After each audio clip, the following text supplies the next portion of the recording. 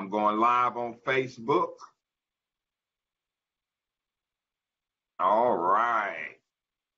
Now Facebook is live.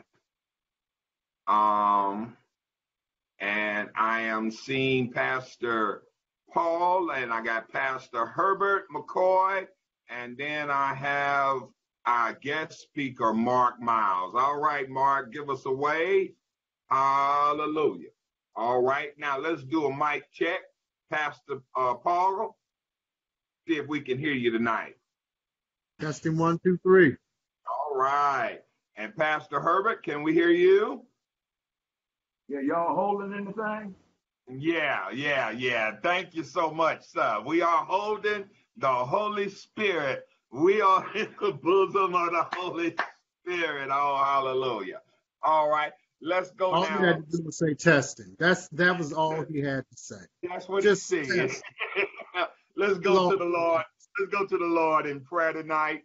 Dear Heavenly Father, we thank you and we praise you for all of your blessings. Lord, we just lift you up and give you all the glory, all of the honor, and all of the praise. You are so worthy, Lord, and we thank you right now in the name of Jesus.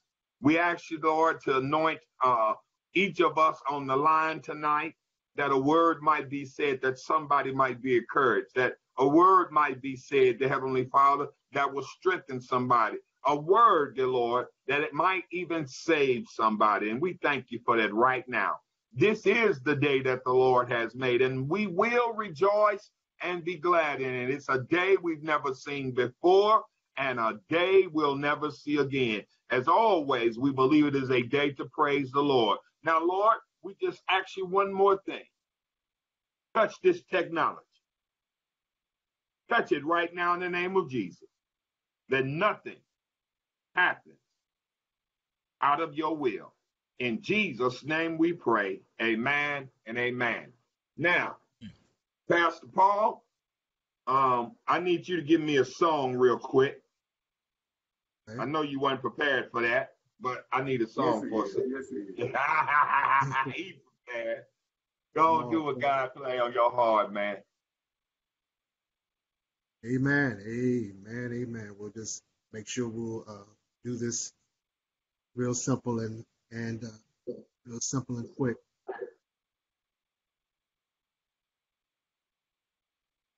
I may not be there at anything, nor have the best of anything. Sometimes I feel that I'm the least of all. But I know someone who has everything. And that someone is my everything. Oh, I'm happy just to know that I'm his child. His name is Jesus, righteous Son,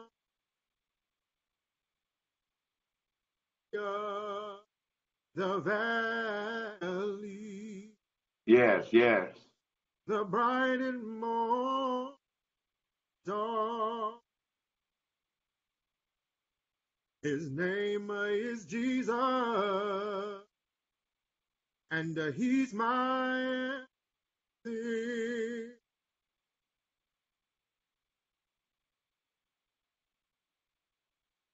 Hallelujah. I am happy just to know that I'm his child. Thank you, Lord. Amen. So, Pastor Paul, for some reason, your mic is dropping out. Oh, really? Yeah. Or it's got some kind of delay. But we're going to roll on tonight. Thank you for that song.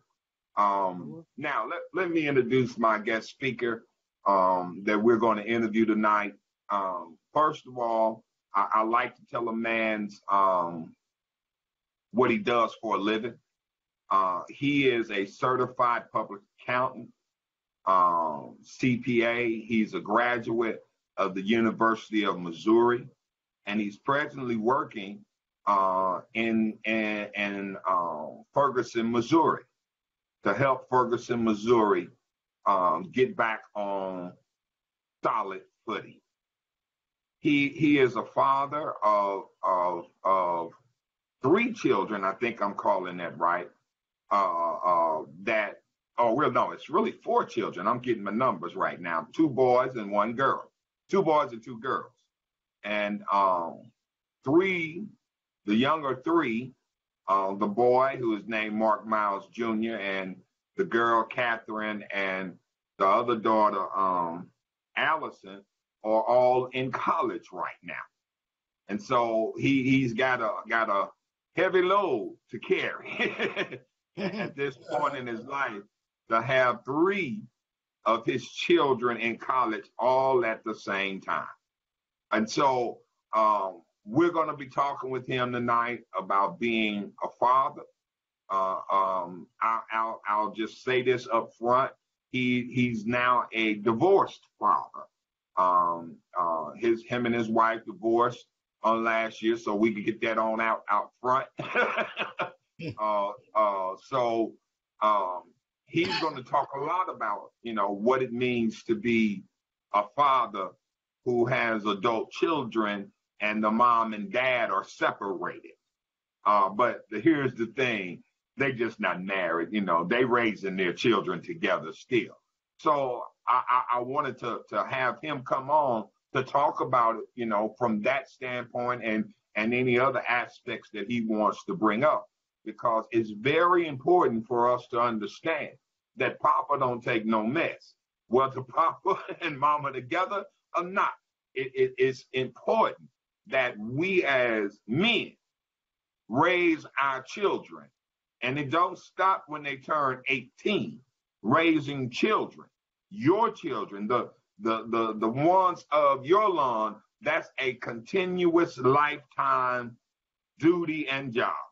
So at this point, we want Mr. Miles to come on and just say, hey, how you doing? Hello, and welcome everybody. Good evening, gentlemen. Good evening, guests and onlookers. I look forward to this conversation. I know 2 of the gentlemen here, we grew up together. My big brother Herbert and my brother Anthony, Mark. I've just met Paul, I think, through a phone conversation, so I look forward to talking to you and so forth. So let's get started. All right. Amen. Well, the first question that we normally ask everybody that comes on to the broadcast is a question about, just tell us about your work. What are you doing right now as far as your work, both in your daily job or business where you're bringing in cash flow, but then your overall work in the community? Well, I've been working with municipalities probably for the last 18 years. As you mentioned earlier, I'm a certified public accountant. My expertise is in governmental and nonprofit finance and accounting. I've got a little economic development chops just from working in the field. I've been doing finance. I've never done anything else. So I've been in finance for 35 years. So what I try to do is, when I go into a city, because I spent several years consulting, and what I try to do is help them simplify, and the new term people are talking about now is transparency, create an environment of financial transparency. Now, I'm going to go into this a little bit. Transparency is important because it really is a matter of making sure that your constituents can understand the complexities of, like, let's say, a municipality, municipal finances. It's important that they understand these things because their tax dollars are going to it.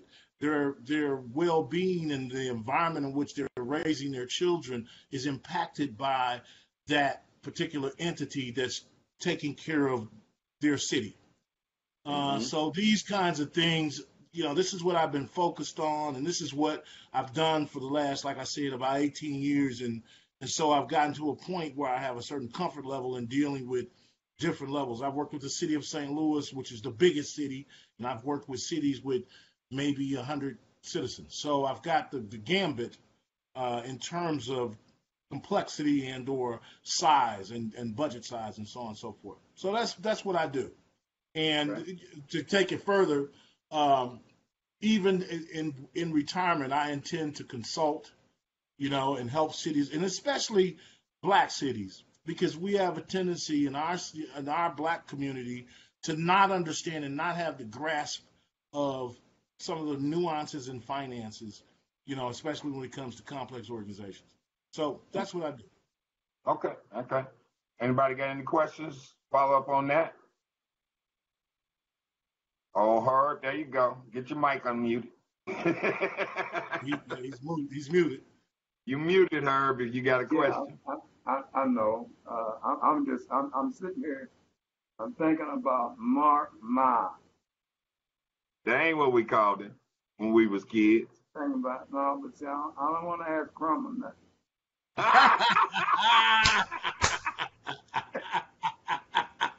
That's a good one, brother.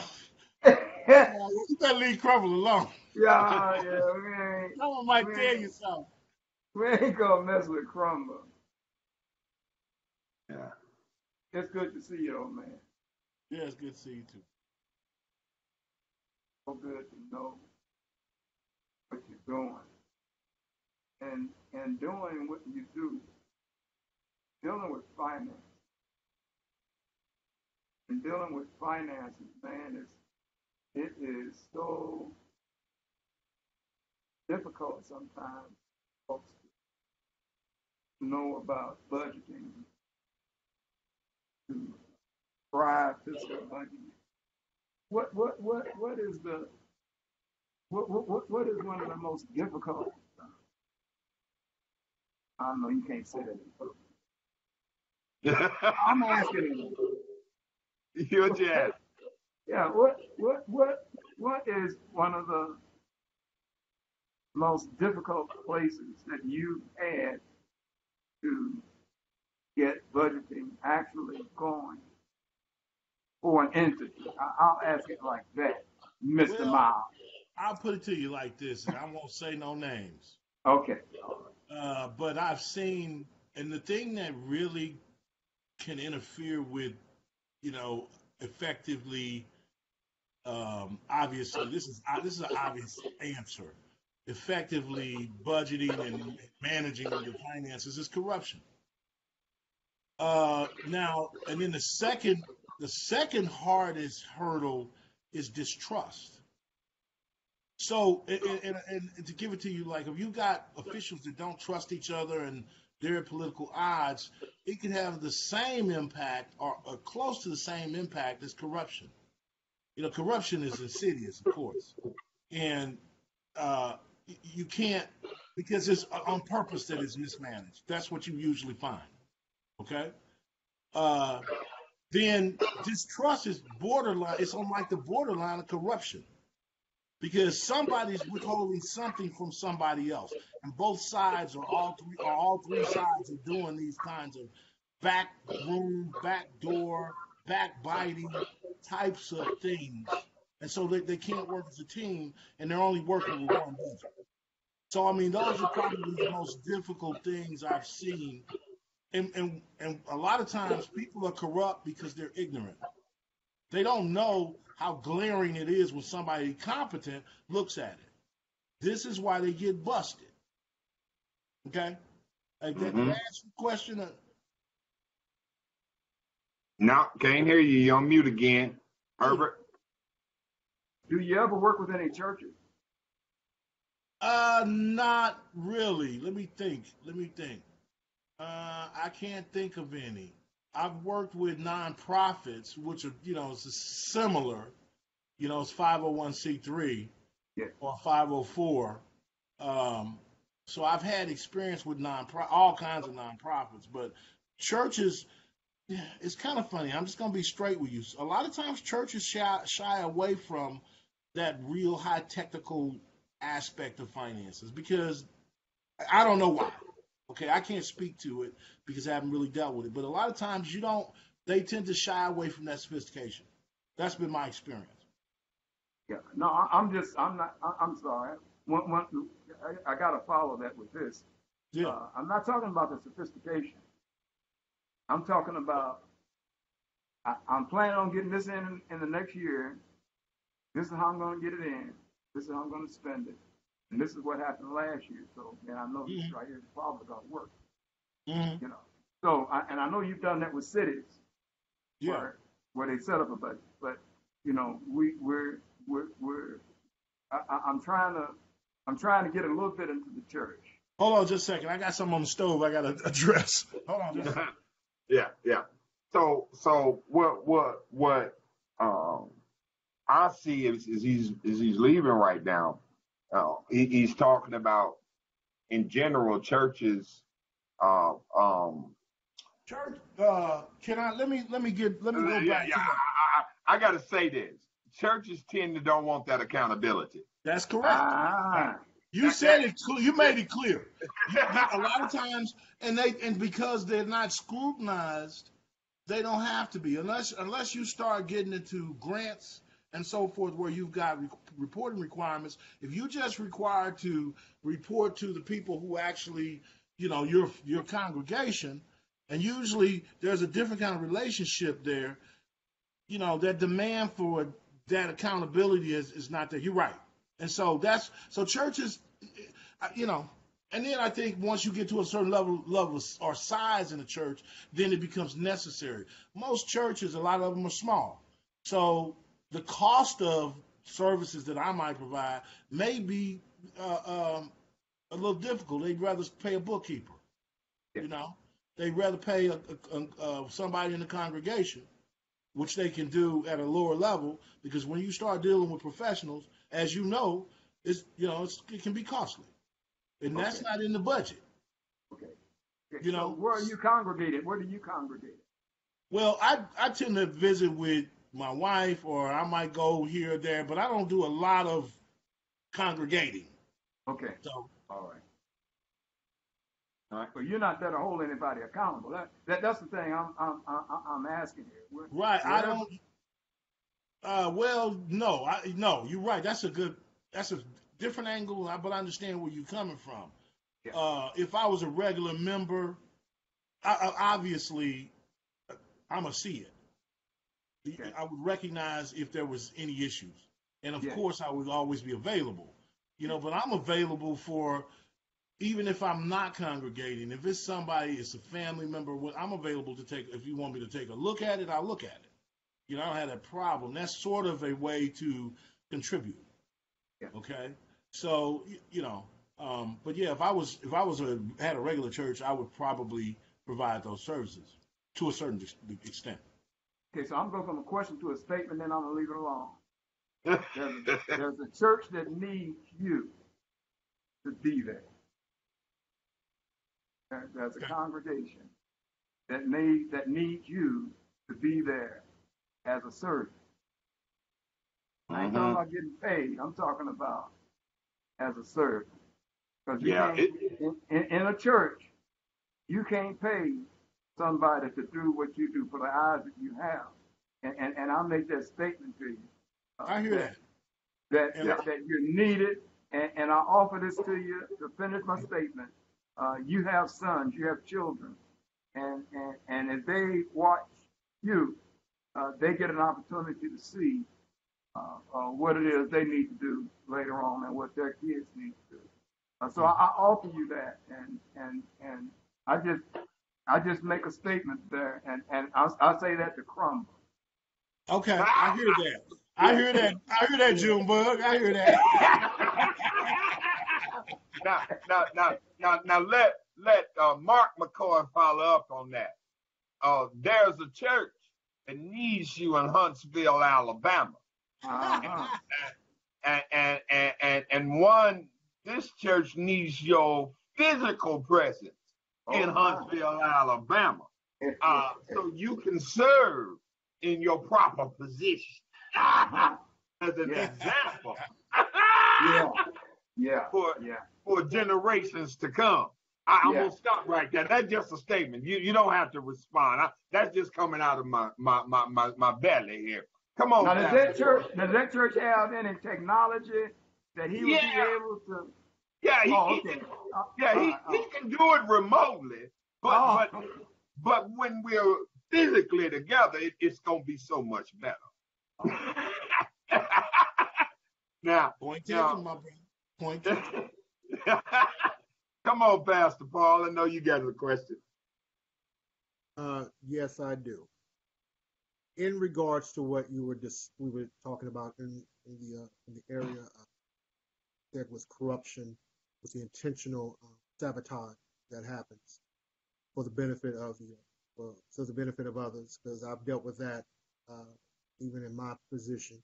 Brother Paul, I'm having a hard time hearing you. Really, you are? Yeah, I don't know. Let me see about. Give me 1 second. Let me look at this because I want to make sure this is clear. There you go. There you go. You can hear me now? Yes. Yeah, that's much better. Cool.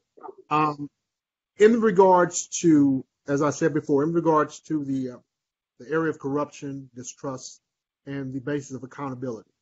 Mm-hmm. Since we are, I understand that in your professional position as a CPA, you have to deal with that on a consistent basis, especially during the end of year, during the end of the quarters, and annually.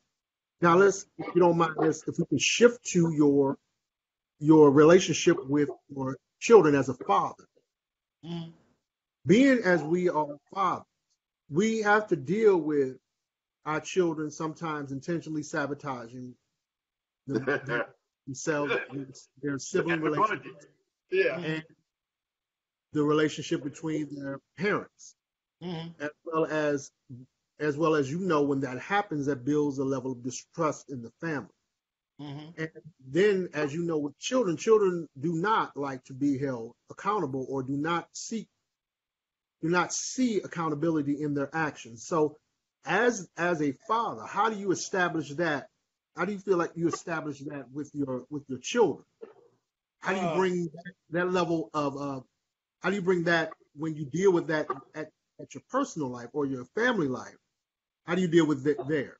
I mean, just as a general a general statement on this, to kind of relate it first.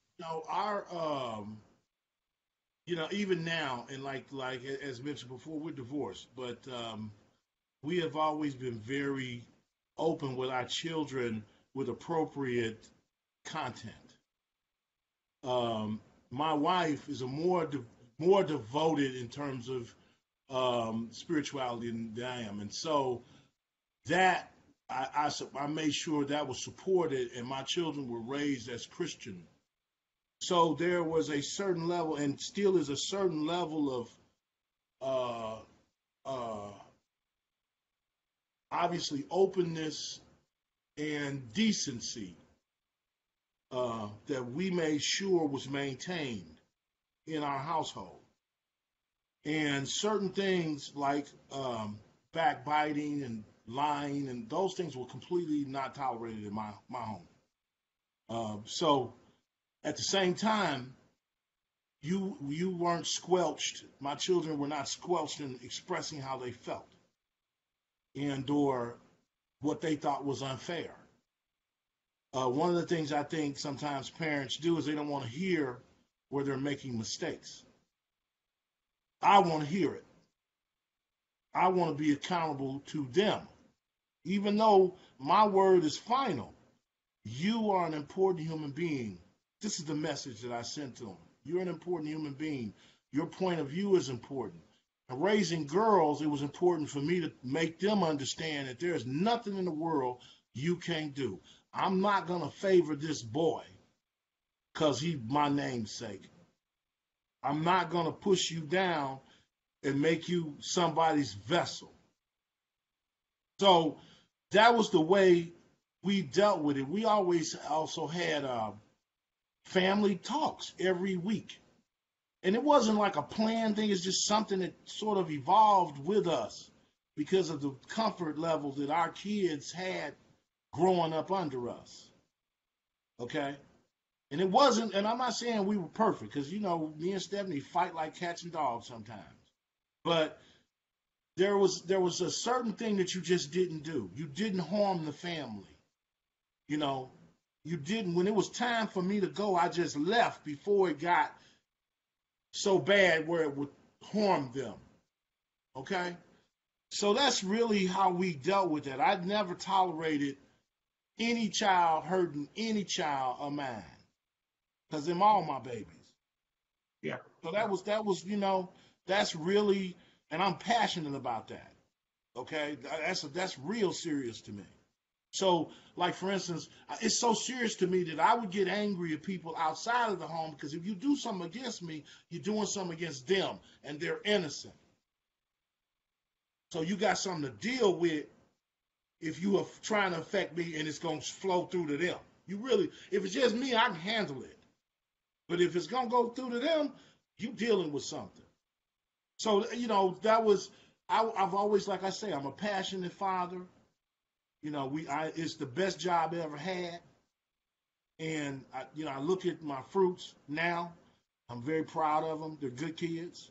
They're better kids than I was. I'm by far. By far. Okay. And that right there was an accomplishment for me. You know, these two brothers, Herbert and Mark, can attest to the kind of kid I was. Crumble. So, that's crumble. Yeah. And they, I made sure that, you got to look crumble, but, they grew up proper, and they grew up respected, and they understand so the respect. Could you beat him up? Could you beat him up? Did I beat who up? Could you beat up Mark? Can I beat Mark? Mark Crumble? You better answer that right now. Hold on, wait. What'd you say now? Did I beat up Mark Crumble? I said, can you? Can I beat up Mark? He meddling. No, see, he meddling. He's saying, can Mark Crumble beat up Mark McCoy? He meddling. Oh, he didn't brought that up. Yeah, no, see. Yeah, I can. Yeah, you know what I'm gonna say.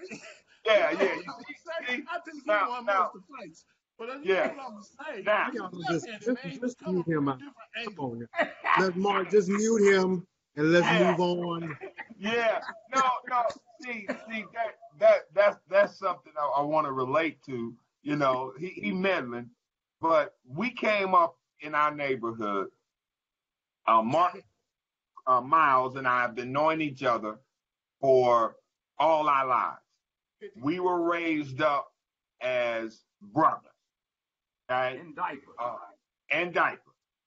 And we all, I had an older brother, he had an older brother, and then, they would try to make us compete against one another in everything. And so because of that, we did have times where we fought, but we made a decision at 5 years old that we would never fight each other again.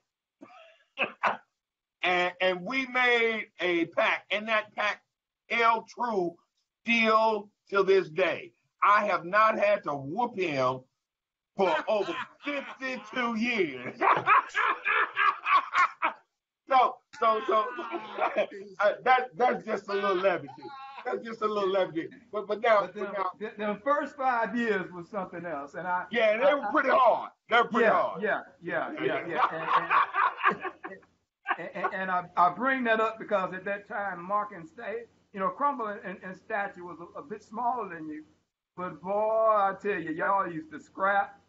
And they 4 5 years old, and as I hear him talk now, I know that he knows how to stand up and fight, because I've seen him fight back then. So the things that he fights for and the things that he fights about now, I'm so proud to hear him talk about what he's doing and talking about his family The thing that I'm thinking is that at this time, being in divorce, that sounds like a painful endeavor.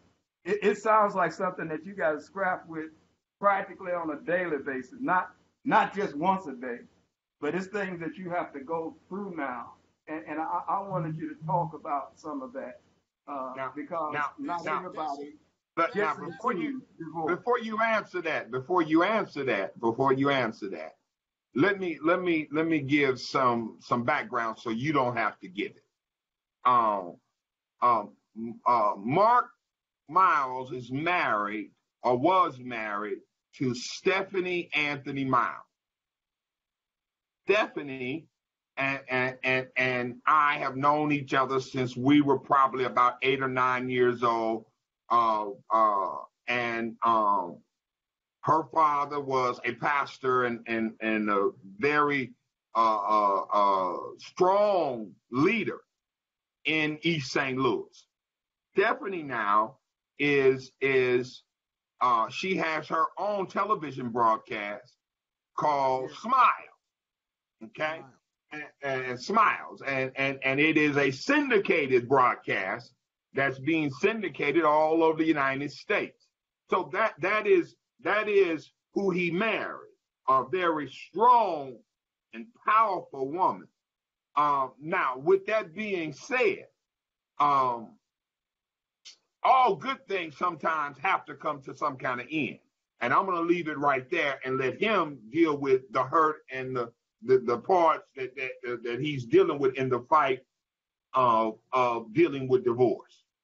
Okay, before you talk, brother Mark, let me say this. Let me add to that. Add to what Pastor Mark was saying. Because one of the things, first off, I got a chance to meet your wife some years ago, and she's very busy. I will say that, extremely busy. Let's look at this, if you don't mind. Could we look at this let's look at this in the aspect of the CPA. Two of the basic things that you do yearly or quarterly. Let's look at this concept of what was requested, and there's a reason why I'm asking this. Let's look at it as in the form of a balance sheet, and also in the form of a P&L statement. What do you feel like let's look at the concept of in your relationship with your former wife and your children, the assets, the liabilities, and the profit and the loss.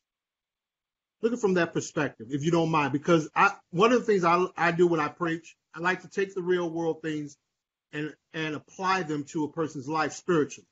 And one of the things I as an example, one of the things I talked about was the concept of the peaks and the troughs in macroeconomics, and to understand the concept of supply and demand when it comes to the Word of God in people's lives. So if you wouldn't mind, if you want to just take a moment, just look at that concept, and if you just to kind of put it in that perspective, the assets that have happened, your liabilities, and in that portion of your relationship, and what do you feel was a profit, and what do you feel was a loss? Well, and we'll go from there. I'll stop right there. That's really what you asked him, Brother Paul, to put it like that. First of all,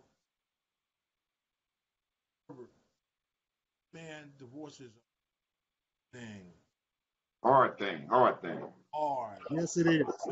We sit. Well, you have to understand something. We had a amicable divorce in the sense that in that we weren't cussing each other out or all of that. We sit in court next to each other and discuss things about the children and bills and what have you. So in a sense, a part of our relationship never left. It has not left to this day. There's, certain things that a husband and a wife shares that we don't share anymore. But if something came up, like today, I'll give an example. First person she's going to call is me. First person I'm going to call is her. So you can imagine the boo-boos we had breaking that bond, that I'm not coming home anymore. Okay, so that was extremely, extremely difficult. But Brother Paul, now to go to yours, the balance sheet is halved because we are not combining our resources like we did. So the assets have been reduced. Also, the liabilities, not to the same extent.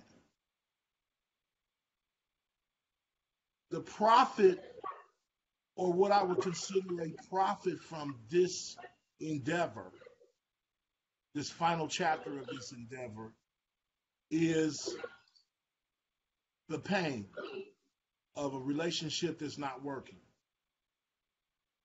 Okay, so that is the loss, or that is the profit. The pain is gone. The profit is I still have a friend for life. I'm so glad that she is the mother of my children. That was a blessing. And sometimes people can be good fathers and good mothers and good friends and bad spouses. Okay? Because that requires some other things other than doing what you're supposed to do. So we didn't have a problem with doing what we were supposed to do. Okay? It was the other things, those soft skills. And I'm gonna leave it there. Okay, and I appreciate that. I'm hoping that didn't throw you too far off No, I'm because okay. I'm okay. Because I wanted to tell you all. I mean, when this question came up, I wanted to tell you all because it's really not it's, we were married for 20 years. This wasn't easy, of course it's not. So, and it's a very, very serious thing. It's a very serious thing. But here's the thing. You don't want to never get to the point where you're putting your hands on each other, where you're doing things and whereas now you're playing the kids against you and all of that, you know. So to avoid those kinds of things and to avoid that real super dark place, I stepped away, and there it is. So, but yeah, man, it's a death. It's a death. Ain't no question about it. Right. And you cry like a baby. Yeah, you do. And I think that if we look at those, by what you were saying, gives a hopefully a good perspective to even those that are listening and maybe watching to understand that there will be. I mean, you will profit from these things because, as the word says, all things work together for good for them that love God. Sure. And there will be a loss. Sometimes it may be something simple or substantial. Yeah. But God provides not only the increase but the balance, and that's the reason why I was stating that is just to get that on record, not to delve into your personal, because the truth is we've all had situations where we knew that it was time to walk away, Right. and Right. I'm a firm believer, and it's never what you have to understand, especially when you get into it and it becomes real and becomes family. You never really walk away. It's a different. You step back. right. You step Right. back. Okay. But you don't never lose that support and all the other things. But there's the intimate space. You move out of that. Right. Yeah, and I agree with you. I agree with you on the fact that we can be good friends to people. We can be good parents to our children. We can be good cousins, good fathers and mothers and whatnot. Yeah. But good spouses, it's a different dynamic. And sometimes we can do that, or sometimes we can't. Now, it doesn't mean that you are a bad person nor her. It doesn't No, increase or decrease your value. absolutely But not. what it Absolutely does not. is it shows that you and your ex-wife had to make a decision, and it was not easy. Yeah. But it had to be made. It had to be made. And a lot of people, as you said, a lot of people end up changing the concept, because I'm a firm believer, and I was going to say this, that I'm a firm believer that when a husband starts to make the desire to put his hands on his wife or vice versa, to me, she is no longer his wife. She is Right. something. That's something else. That's a whole Right. nother thing. Right. And it goes vice versa. And, the word of God tells us husbands must love their wife. Yeah. And it doesn't say hit them when they feel it's necessary. Right. And that was the reason why I was stating this, just to get that, to put that into perspective of what you do as a CPA and how it applies to your personal life. Right. Because everything we do in our business life can apply to our personal life in some way, shape, or form. And say, you could use, at least from a metaphoric standpoint, and this is the way we were taking it, we can kind of break that down. Here's the difficulty is that everybody don't know what a P&L is. So, but yeah. And hopefully, what I just gave you was it was good for everybody who heard it. Yeah. That's what that's why I just dug into my heart and put that out there for people to know that life is not black and white; it's gray. It's a lot of shades of gray. So now this is half of 2018 is gone. Right. Half of it is gone. And I'm wondering, I've read in the Bible where it says a man that findeth a wife finds a good thing. Yeah. Are you looking, brother? Man. we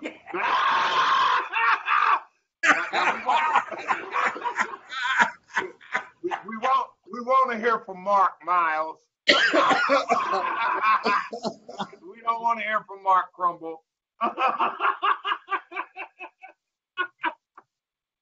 Well, I marriage was not bad. I actually something I enjoyed it. I enjoyed most of it. And I think that's the proper way to live. I'm gonna stop right there. So okay. Tell us about your children. And as I stated, you and Stephanie have 3 together. Then you have one earlier. I have two. That's right, 2. Okay. I have 2.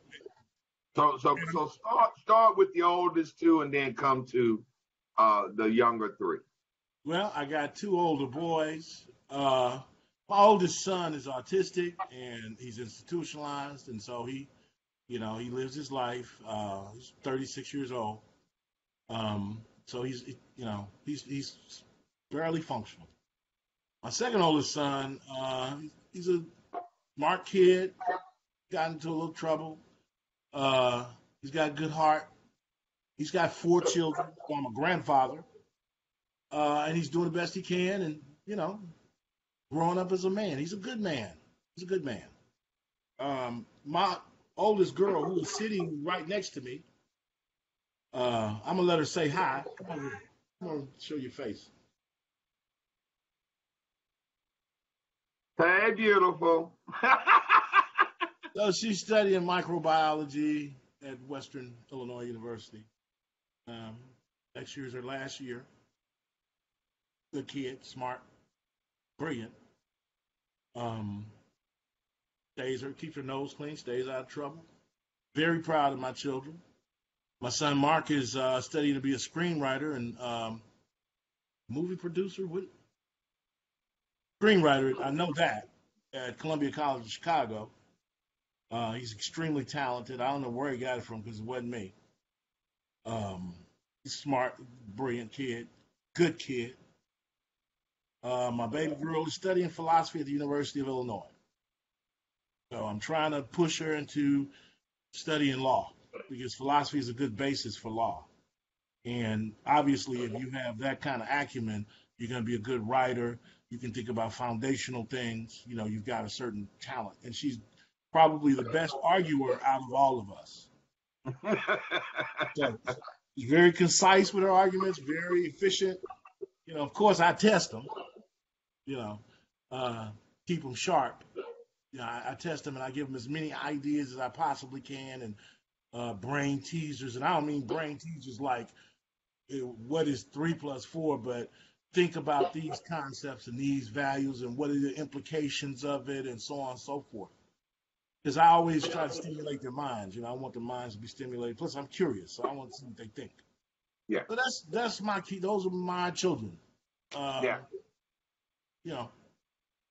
And so the thought that came to my mind since the divorce, describe the dynamic briefly, between you, your Stephanie, your ex-wife, and your 3 kids. That's hers. Other than my presence on a regular basis, the emotional dynamics, I don't believe changed drastically. Mm-hmm. However, I think my youngest child was really affected initially. When a father is not in the home, the first thing you notice is security. The first thing that's missing, especially the children, is security. You see what I mean? Mm-hmm. In other words, somebody bang on the door and daddy at home, you ain't worried about it. Mm-hmm. Daddy got that thing. Yeah. Papa don't take no mess. Papa don't take no mess. Okay, so let me press. I gotta. Yeah, I'm just. I heard your answer. You answered the question that I asked, and now I got to press. Now that you had a little bit of time to just settle down a little bit, I must press. I must press for the case because, as I said, he said that a man that finds a wife finds a good thing. Are you going back to that? I got to press, man. I got to press. I got to press. So let me press this way. I got to press this thing. Is it, you talked about debt. And to me, there seems like there's some love here that will never ever end. It seemed that there was a time when you found a good thing, and that thing is still good. So, press Herbert, press Junebug.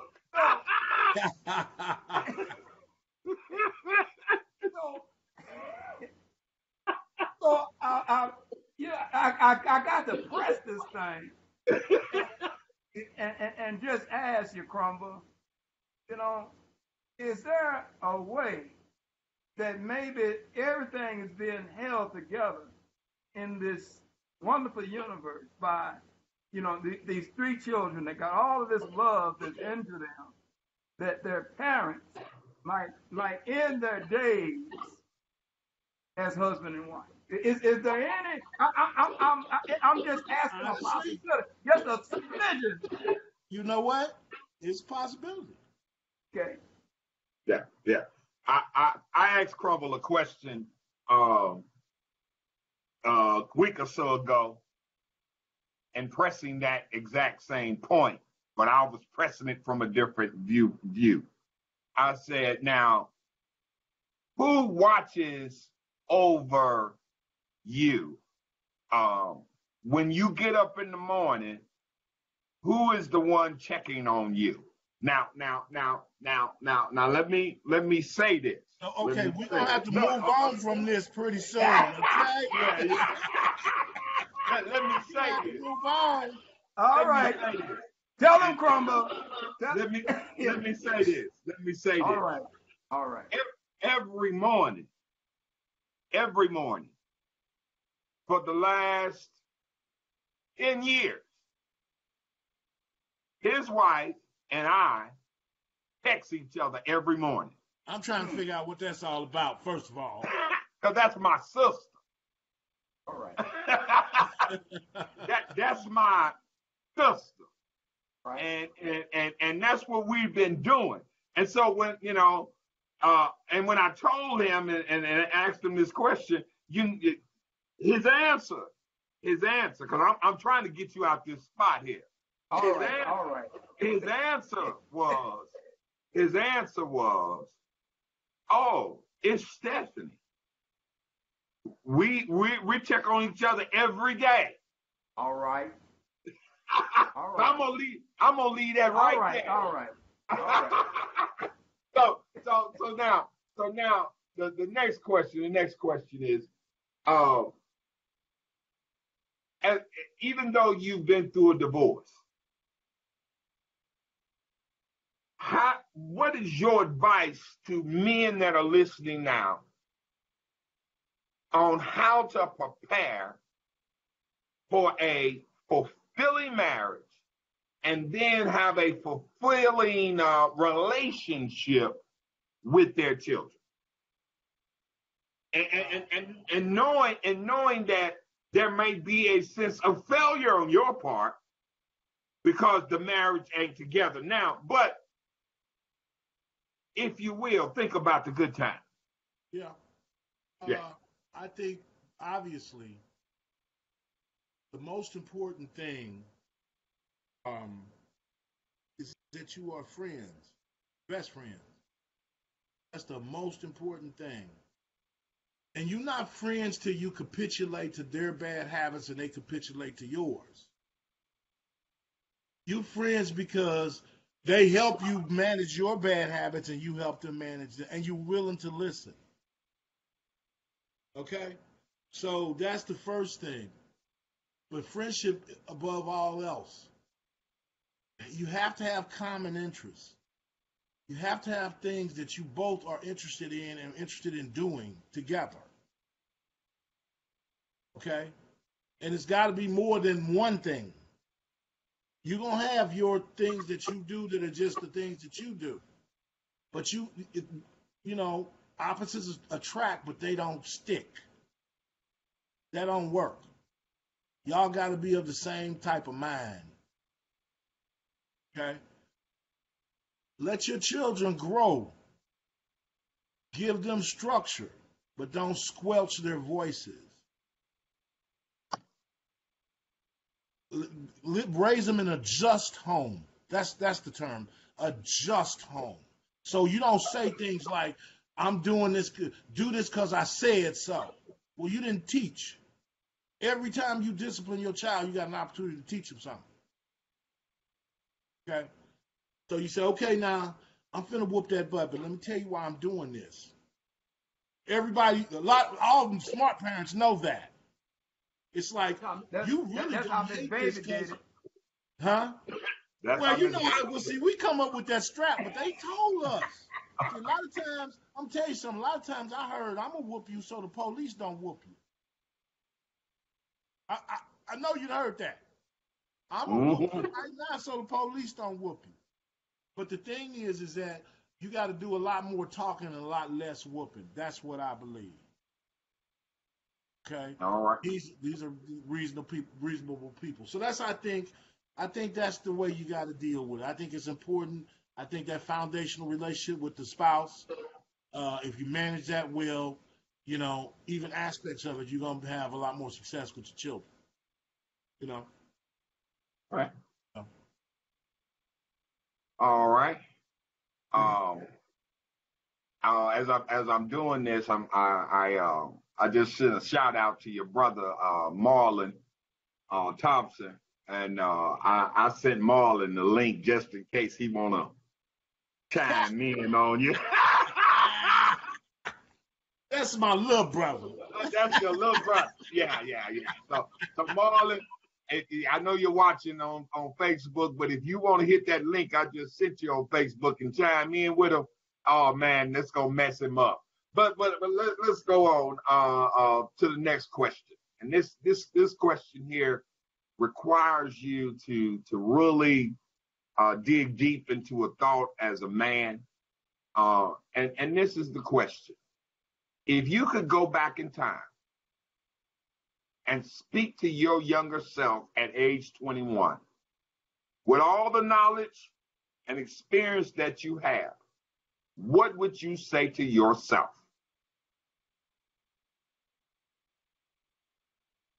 The world ain't what you think it is. Okay. The world ain't what you think it is. All right. The Well, world is not what they said it was. okay. But you keep your integrity, You keep your honesty. You don't hurt nobody. You do your best. But it ain't fair and it ain't fun. All right. One of the things I heard one of my daughters say to me recently, she said, Daddy, I don't want to be an adult. Because it's not fun and Right. it sure ain't fair. And so could you elaborate on that? I'm gonna go deeper. I'm gonna go deeper in this because you got to understand, and especially as you all are pastors, so you talk about this a lot. But God's world is a little different than man's world. Little? Okay.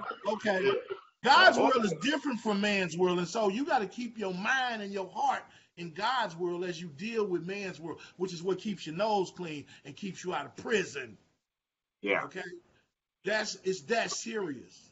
Because man's world will make you do some things if you just live by that, because it's a lie. Mm-hmm. Okay, so you got to stand on your own integrity.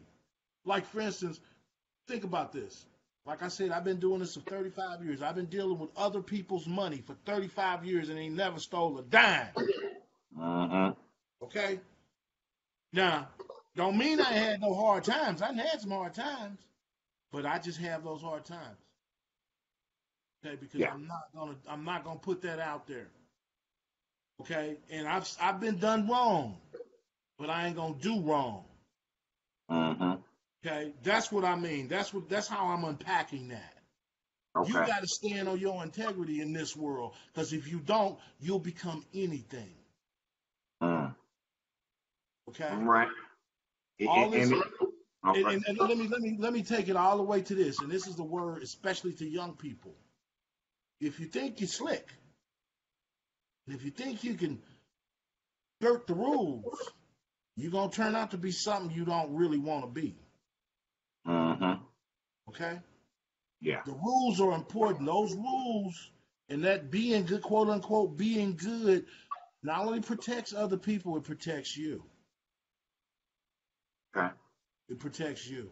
And so that's why spiritual teaching and staying abreast of that and staying with that and staying in God's word, that's how we're saved. Because Mm-hmm. otherwise you'd be lost to the world. You'd be lost to the world. That's what I mean. And so that's what, when I say it ain't fun, it ain't fair, because that's what the world will do to you. If you don't keep on your square, as my fraternity brothers said, if you don't stand on your square, you're going to be lost. Mm-hmm. So that's my take on that. And anybody want to press that a little bit? Pastor Paul or Pastor McCoy? Herbert, rather.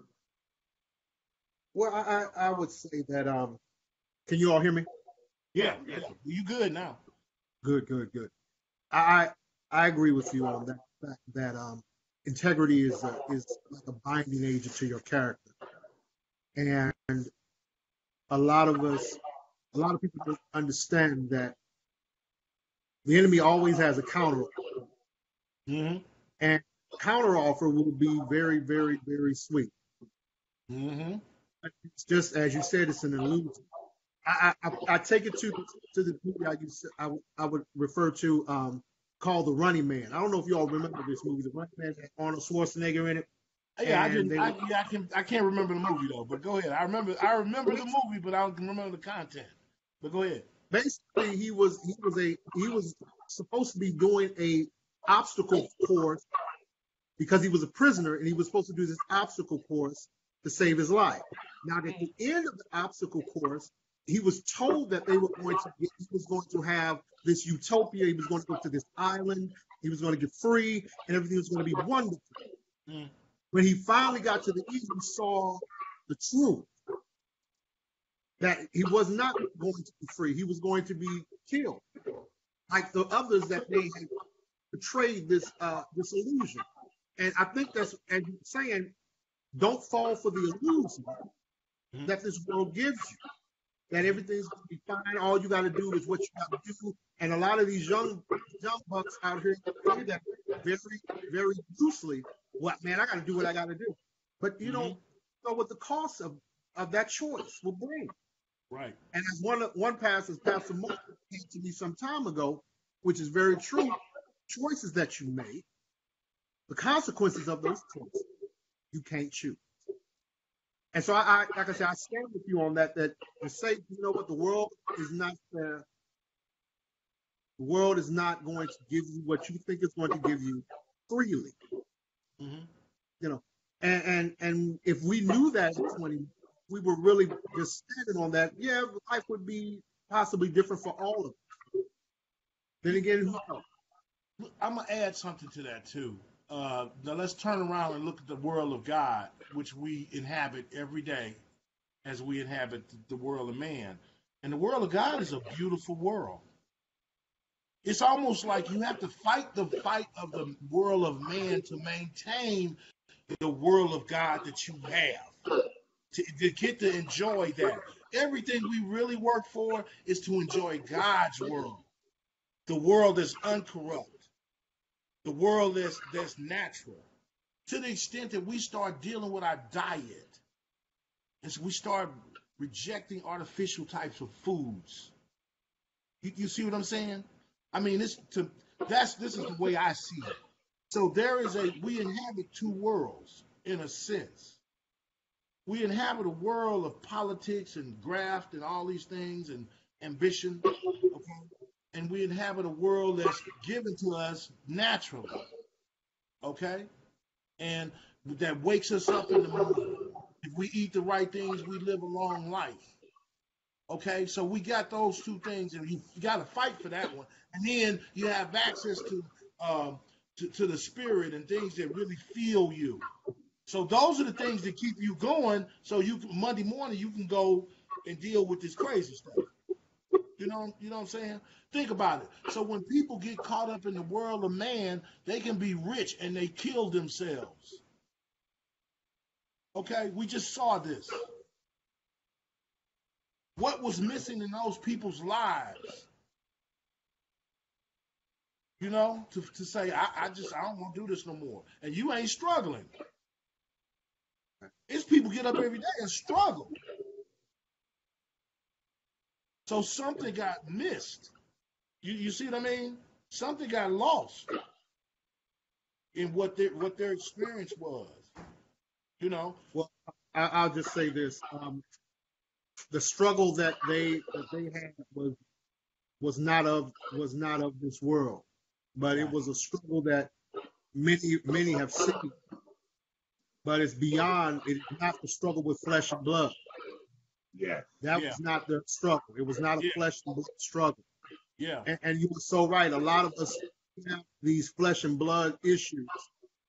But if we hold steadfast to God, right, we will realize that we don't sweat the small stuff because it just is, because God has already provided.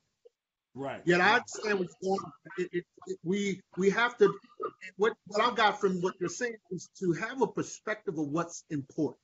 Right. Okay. Yes. And that's what I got. To have a true perspective of what's important. Yeah, it's good, as you say, it's good to get your money. It's good to do these things for your family. It's good to do all that because we all do that. We have to have something that is greater than all. Mm-hmm.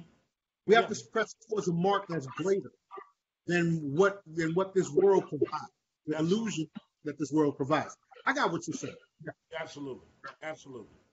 Okay. Now, at this point, we're going to get ready to close the video portion of tonight, and we're going to go into the conference call. So before we get off of the video and get on Facebook, I want to get off Facebook and get on the conference call. I want to give you, Mark Crumble, an opportunity to just express some characteristics. Give three characteristics as quickly as you can to explain to us what you think a man, a father, ought to be in this world that we live in right now. Three characteristics. Three characteristics. integrity, character, honesty. Those are one thing, and love. Okay.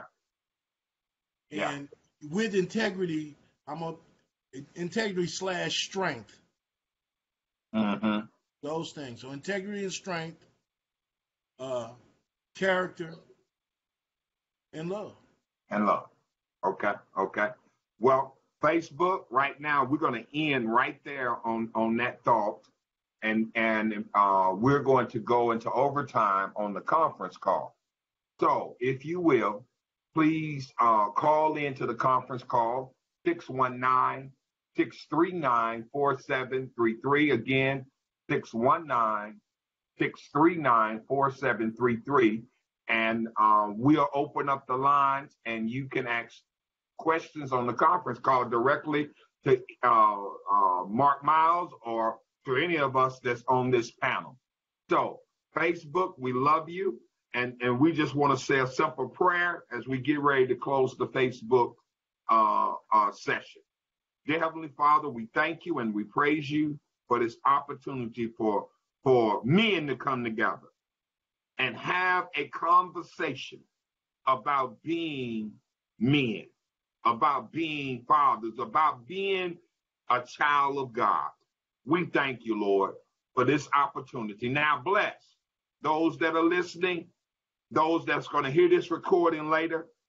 Bless them to step up to the plate and be the man that they're supposed to be to their wives and to their children, to be the men that they're supposed to be for their community and this world, and most importantly, to be the man that knows how to glorify God and God alone. We thank you, Lord. We praise you for this. In Jesus' name, amen. Amen. Facebook, good night, Facebook. If you want to join us in the overtime period, we got several people on, and people have already started hitting their number one key. Join us at 619-639-4733.